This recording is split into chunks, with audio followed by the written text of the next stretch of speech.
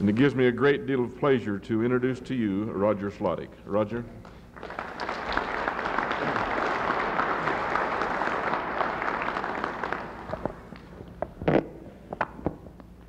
Thank you, Devon.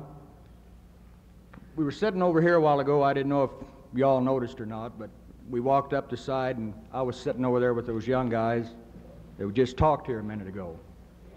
And I won't mention his name, but one of the guys looked over at me and said, "You've been up there in front of that convention before." And I said, "Yeah, this is about my 8th time, I guess." He said, "This is my first time. What happens if you got to go to the bathroom right before you go to the podium?"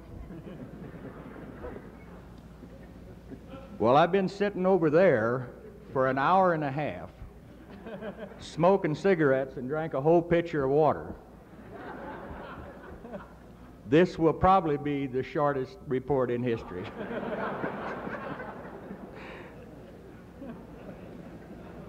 I don't know why we do that to ourselves. I do want to spend a few minutes with you this afternoon, on and giving you a report which will be divided in 2 parts.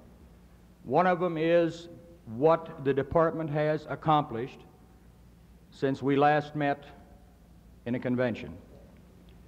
And the second half is a plan that has been developed by the department, and with your approval at this convention or at the end of this report, we will start on tomorrow morning.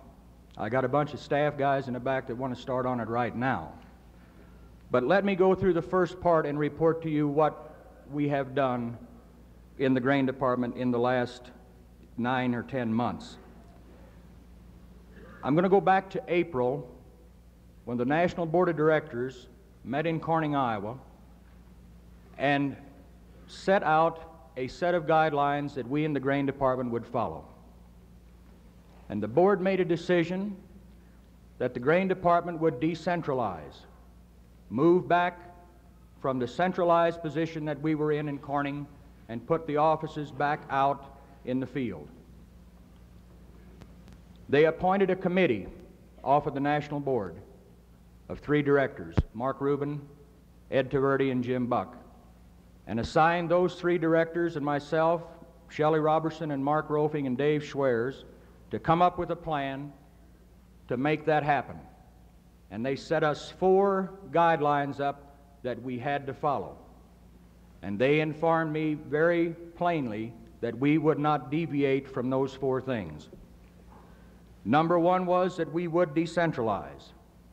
Number 2, that the expenses in the grain department would become 100% recoverable, and that they would not accept a budget any longer unless there was showed that there would be an end to the deficit spending. And the last one was to stop the dollar drain on the reserves. I had been in front of that board meeting or board meetings for about 7 or 8 years. And I saw that board of directors with 100% commitment and signed a document to authorize what we're talking about here today. The first time I ever saw it.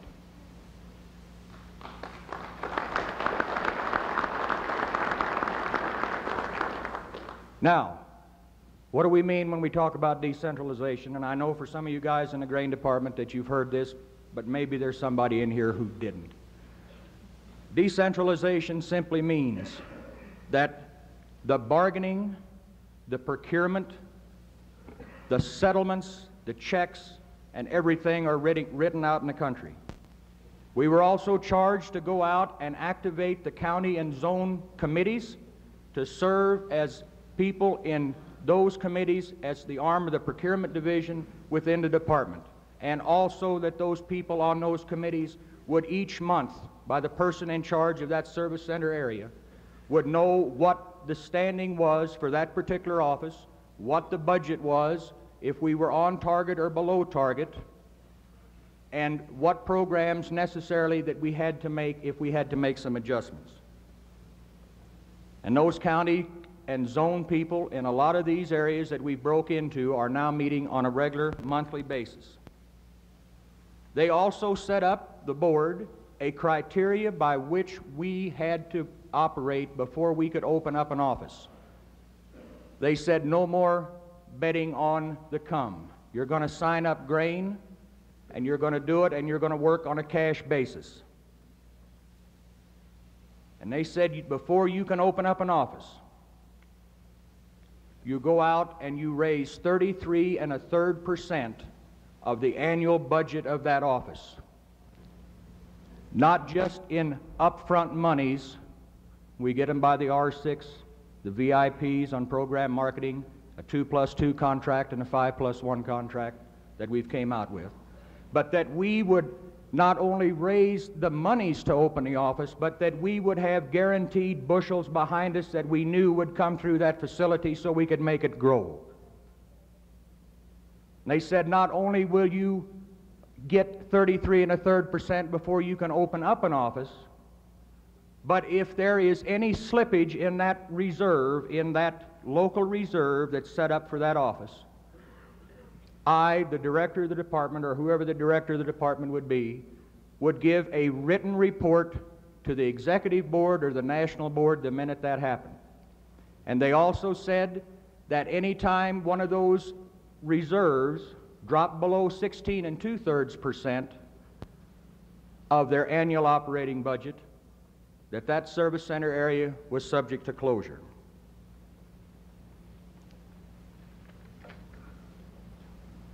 Now, these service center areas, they can start out with an office.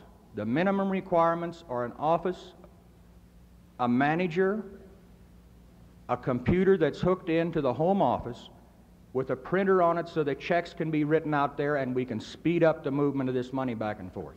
That had been a problem in some areas. And an accountant who can write the checks, who can keep the books. It is all monitored by the home office, by the computer, and the people in there.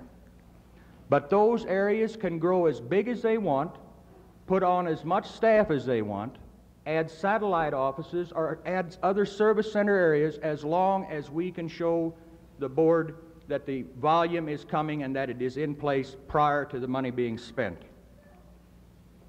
The advantages of decentralization are simply this. You've got local input from the committees. And we have went out into the local areas in zones, in Illinois, for instance, and had a committee meeting when we was faced with the drought, what we were going to do on a drive. And we went ahead and we kept putting the upfront monies together and putting the bushels together to go after the office.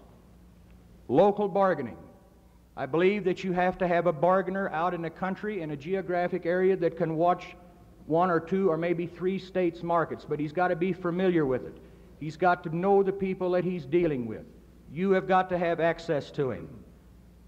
And he understands that area of it, all being tied together by a national bargaining coordinator who is Shelley Robertson. And to speed up the movement of money, we as grain producers don't sell a load of beans or a load of wheat because we want to. We sell it because we got a bill to pay or a farm payment to make. And if it's delayed, it causes us trouble as producers to speed up that flow of that money.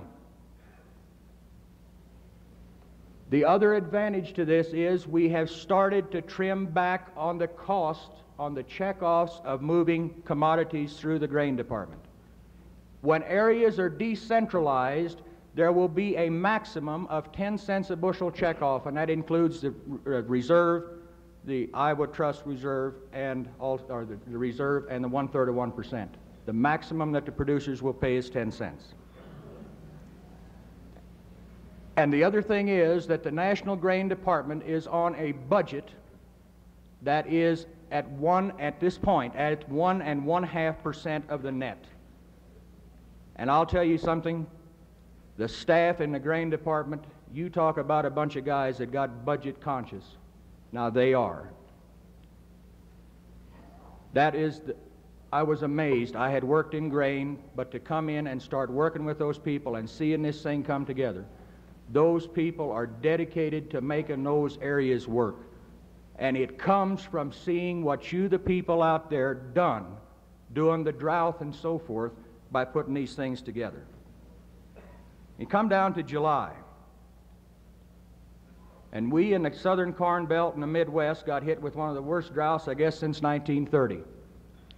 And that's the point that I just made. That's when I found out again what the people in this organization can do once they set their mind to it. In the middle of the worst drought since 1930, you were able to put together 4 of those service center areas right smack through the middle of the drought area. Ain't nobody said it couldn't be done. Sure, there was planning and a lot of hard work, but you went out and done it. At this time right now, we have opened up a new service center. Now, this has happened since August and September. One in Salina, Kansas, that covers the state of Kansas and Colorado and Oklahoma. One in Fargo, North Dakota, that covers Minnesota, North and South Dakota. There is a satellite office opened at Wheaton, Minnesota, that works with the service over in the Minnesota area. Minster, Ohio has been opened up. That services Ohio, Indiana, Michigan, and part of the state of Kentucky. David City, Nebraska, which is set up solely at this time because of the possibilities of export of corn and stuff to the feedlots and to the West Coast. That office is set up to service just the state of Nebraska alone. Those 4 offices have been added to Great Falls, Colfax, and Hanford at this point. In Missouri, Illinois, and Iowa, in the heart of the drought area, there are funds being put together to put an office together, and I had that meeting down there a month and a half ago with those zone people, and they said, we're going to get our office, we'll make it work. We're at the point with the fundraising that we are ordering out telephone lines, a loop line to hook the computer up to. And it was done during the worst drought that we've had. In Great Falls and Colfax area, we have moved into that area on the decentralization plan within the last 6 weeks, 2 months at the most. They have got about 15% of their funds. That was an existing office that had always been there.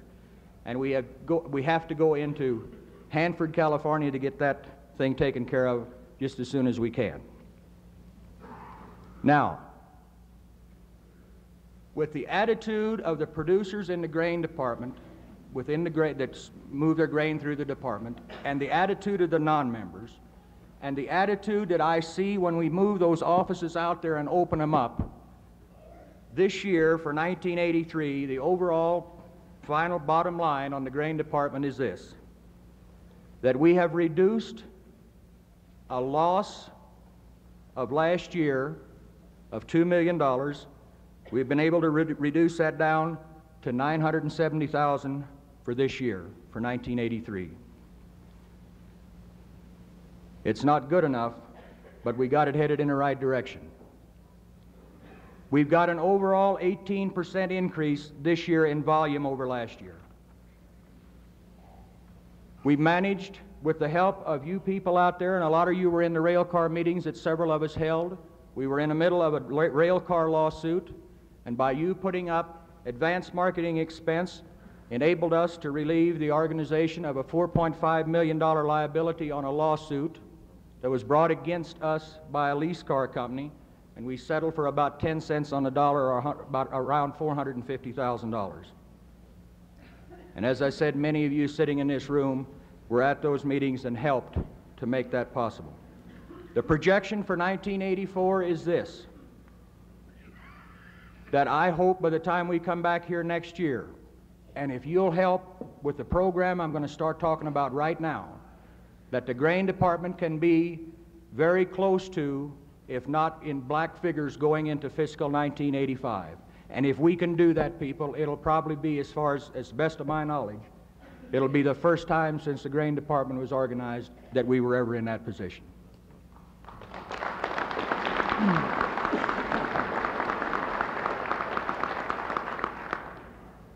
Now I want to talk to you, I got that done.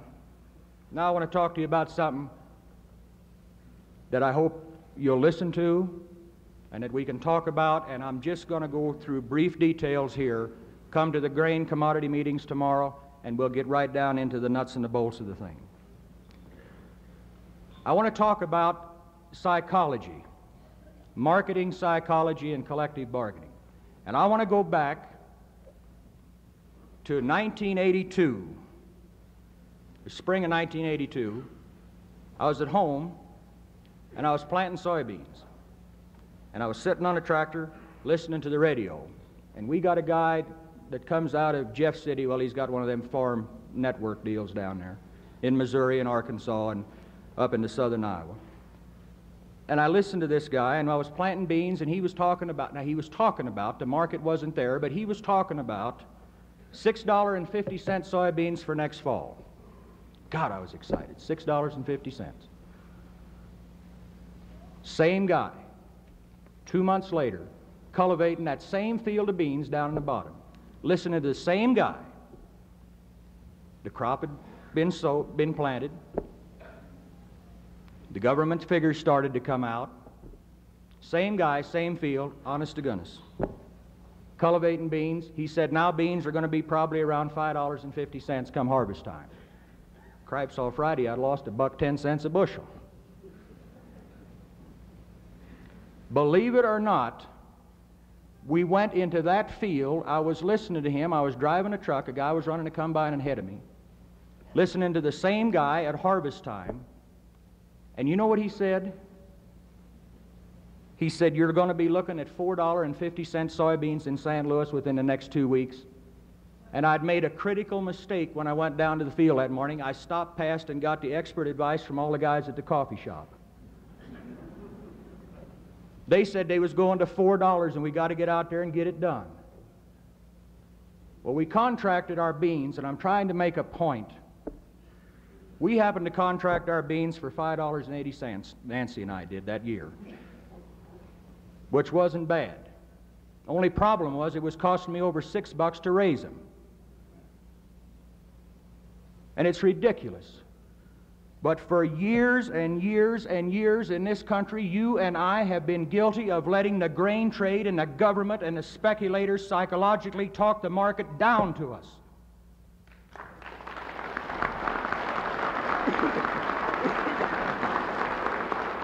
They talk the market up when we're out there planting, and then as the crop goes along, they build up our enthusiasm, hoping we're going to get something. And as the crop goes along, it dwindles down, and by the time you get into the combine to cut the beans or pick the corn, you're so sick to your stomach you can't even believe you're out there doing it. And we've let it happen year after year.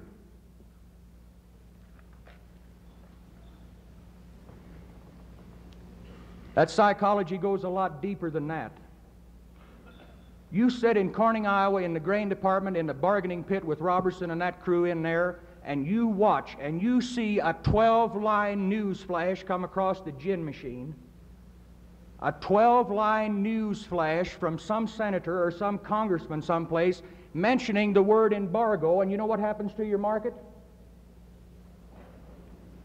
One of those, one day, or in a period of 2 days, cost the bean producers alone in this country about $40 million in 2 days. One 12-line news release. Psychology. Markets are 60% psychology. Do you agree with that?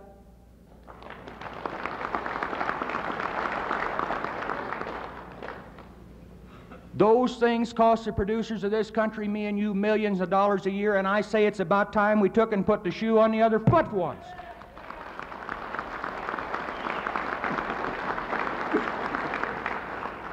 Now I'm going to bore you to death with some figures, but please listen to what I'm saying. I'm telling you the best I know how. The grain producers in this country have got a chance to make something work. Now, just bear with me on these figures. And you can take notes if you want to. In 1982 and 1983, I'm using USDA figures. They're not my figures. They're not Robertson's figures or anybody else's at the home office. This come right off the gin machine.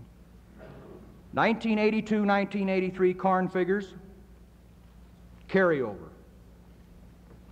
USDA figures, 3.14 billion bushel. Estimated 1983, 1984, the crop year that we're in right now, estimated only 510 million bushel. 314 billion last year, actual, estimated carryover for this year, 510 million. Soybeans, 1982-1983, last year crop year. Carryover, 387 million bushel. Estimated 1983-1984 for this next fall is 140 million bushel. You got an 80% less carryover in corn, and you got a 60% less carryover in soybeans. You understand where we're heading? What we can do? And I say those are not our figures. Let me put it to you this way. What I'm really talking about is when we crawl in them combines to go cut soybeans next fall, if those figures are right, we're going to have somewhere around a 15-day supply of soybeans left when we go out and start harvesting for next year. Think of that.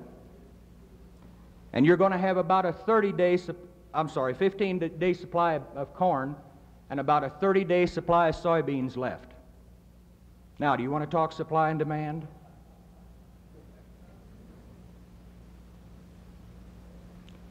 And with those figures being there today, available to every speculator and every trader and everybody who's involved in the grain trade, what is happening to the market today? Going down, ain't it?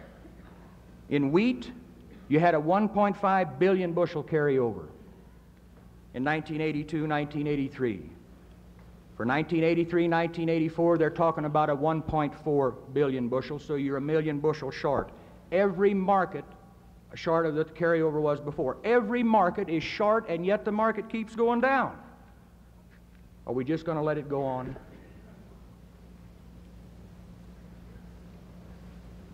Go back to that drought thing. We had the worst drought since the 30s. USDA figures, and it all depended on who you was looking at, said anywhere in the Corn Belt, anywhere from 48 to 50%, right? Loss in crops to the drought. And this year, before we ever went out to harvest that disastrous crop in the Corn Belt, the government and private sources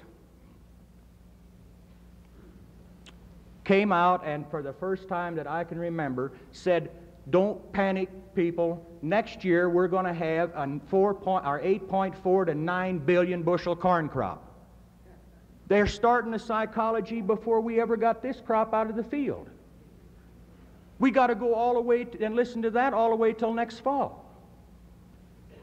If with the lack virtually of government programs, yes, you got government programs and there's going to be some compliance to them. But I'm telling what I hear across the country and from a lot of you in here. I've seen it happen in the wheat. In the southern Corn Belt, you had wheat go in because we have to have a cash flow in my part of the country before next fall. So we put wheat in. The pick acres, a lot of the pick acres were tore up and we put in a big wheat crop. And I see the same thing all the way across Kansas, Oklahoma, and up into Montana. And with virtually no program in corn or other feed grains, are we not right that we're going to see fence row to fence row crops next year? If that happens, and if we should get a 9 billion bushel corn crop, everybody in this room knows what that's going to breed. $2 corn, am I right? $5 beans, and $3 wheat. Now, I want you to look me square in the eye and let me look you square in the eye and tell me how many of us can stand that anymore. You got an ag debt, and what we're going to propose here is you might get some flack from some people on, but just remember these two figures. What we're going to propose here will work. The ag debt from 1973 was $65 billion. The ag debt in 1983 is $220 billion. The projected gross income off of agricultural products is estimated somewhere for this year around $230 billion. We ain't even paying the interest on the debt. So what we're going to do here, with your approval, is try to change that.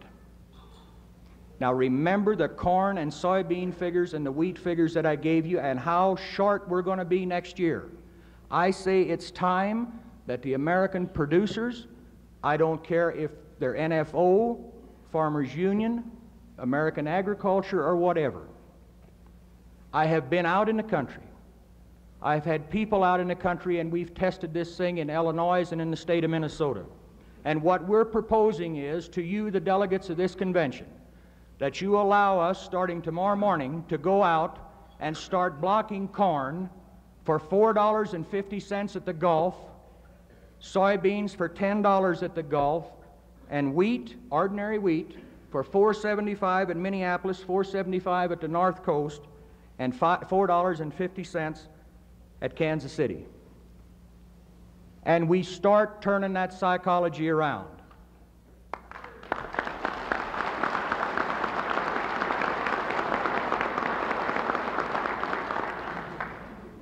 It can be done.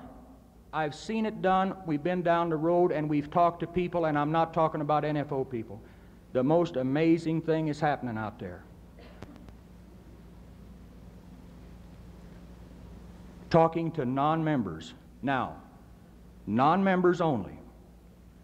In Illinois, of the available grain that was there, we signed 60% of it. And I'm not inflating the figures. The guys are in this convention hall, and you'll talk to them tomorrow that were there doing it.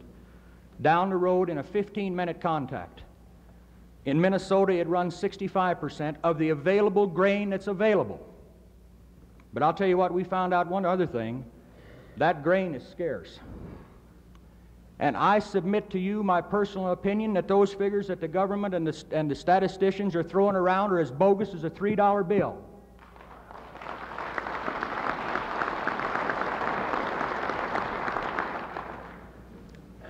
With the carryover stocks where we're at, and if you'll get in and help pitch and make this thing work, the whole idea is this.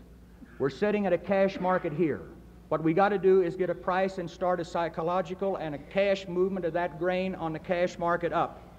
And at some point, if we can do it and stay on it and keep pushing it through this winter, you're going to see that futures market react. And what we want to be able to do is be in a position sometime before we hit the fields and before we got to go talk to the bankers about getting money to go back to the fields, is get that futures market to react so we can lock in for something better than what we got now for next fall.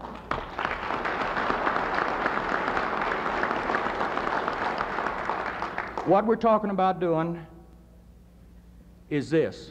We're going to, from today's market, soybeans, and keep those figures in the back of your head, of the carryover. Beans, we need to raise them about $1.50, $1.60 at the Gulf. Corn, only 81 cents. And wheat in Kansas City, and that's the only one I got here, was 72 cents. That's all we have to do. Now, it's not going to be easy. It's going to have to take a coordinated effort. But we know how to do that.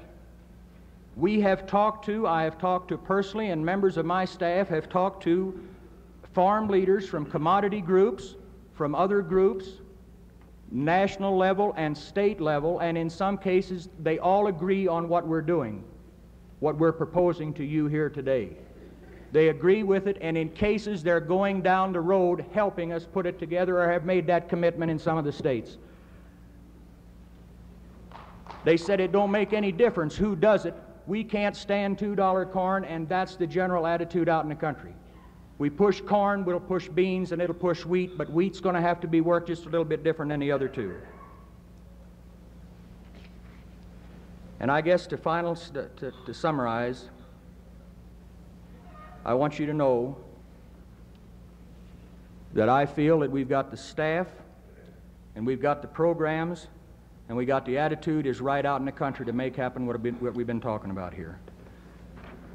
And as far as I know, I think we got all the nuts tightened down on all the bolts as far as the department is concerned, and we're ready to go. I believe that this program is collective bargaining in its purest form. I believe that you as the members can make it work because I've seen you make other programs work.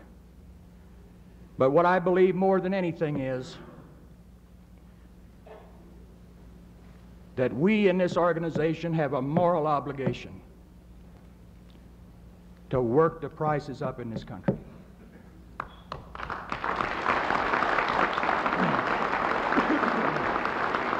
It's the first time that I can remember that you, the members of this organization, we as a group and other producers out there who are willing to help, we have got the trade where we want them. Let's not screw it up. We can make it work. Now, I don't know how to say this any other way, but do we have the guts to do it or not?